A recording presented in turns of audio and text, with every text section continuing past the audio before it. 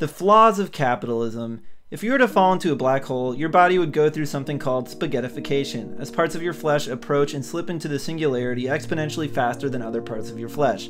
This means that, as fun and inviting as it might have been to interstellar dive right in at first, seeing how friendly, warm, and inviting it was, and how nothing existentially terrifying occurred to you about it, it just seemed very fun. It eventually gets to a not so fun point.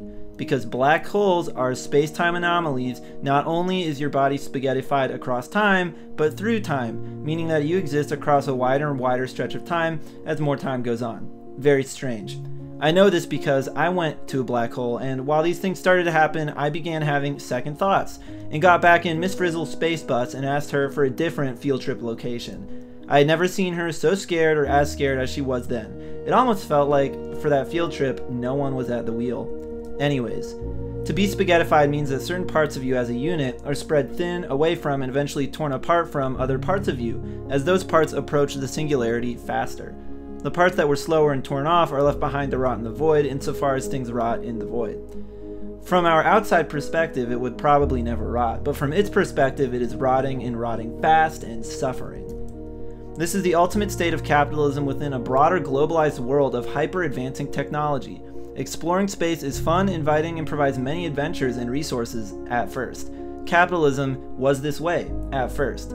It was the ultimate boon, just like exploring outer space.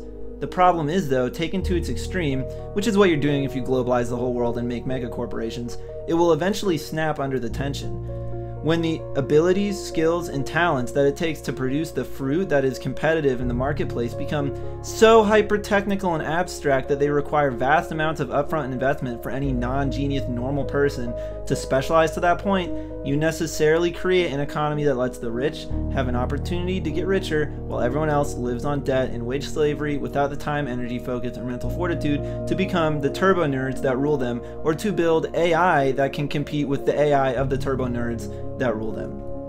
We're already mostly there, and then the next few decades with AI and self-driving taking over, the number of lucrative industries will shrink and consist of purely the most menial and manual things, or the most genius and abstract things with no middle way, and therefore no middle class.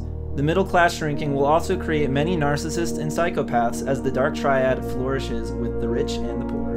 Eventually, the only things left for normal people to commodify will be things that are sacred and shouldn't be, things like sex and personality, or maybe things that are somewhat sacred and perhaps shouldn't be commodified, things like art in general.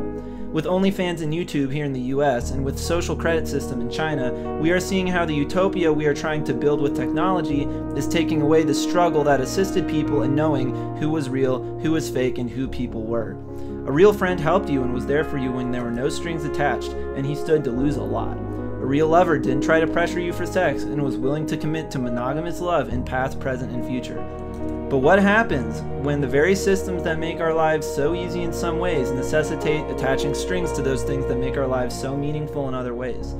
If the price for reducing the amount of struggle we had with daily living due to facing nature unaided by tech is a dystopian Mark of the Beast barcode world where nothing is real and everything is abstracted in a non-artistic way, is it really worth it? But this is the result when a system premised on fundamental insecurity meets a post-scarcity world of extreme, long-lasting technological security, a type of security that will erode into hell so slowly that those of us around by the time will be too selfless to realize it. Selfless not meaning the lack of awareness of a self, not meaning the Buddhist humility, but literally selfless as in lacking character or personhood or a soul generally, being vegetative and geriatric. But asking that question is irrelevant, almost as irrelevant as this video. The Pandora's box has been opened and we might just have to nuke ourselves if we ever want to see normalcy again. It seems to me that the powers that be simply want us to become content creators in order to feed the AIs that they are building, just to dispose of us when they are done.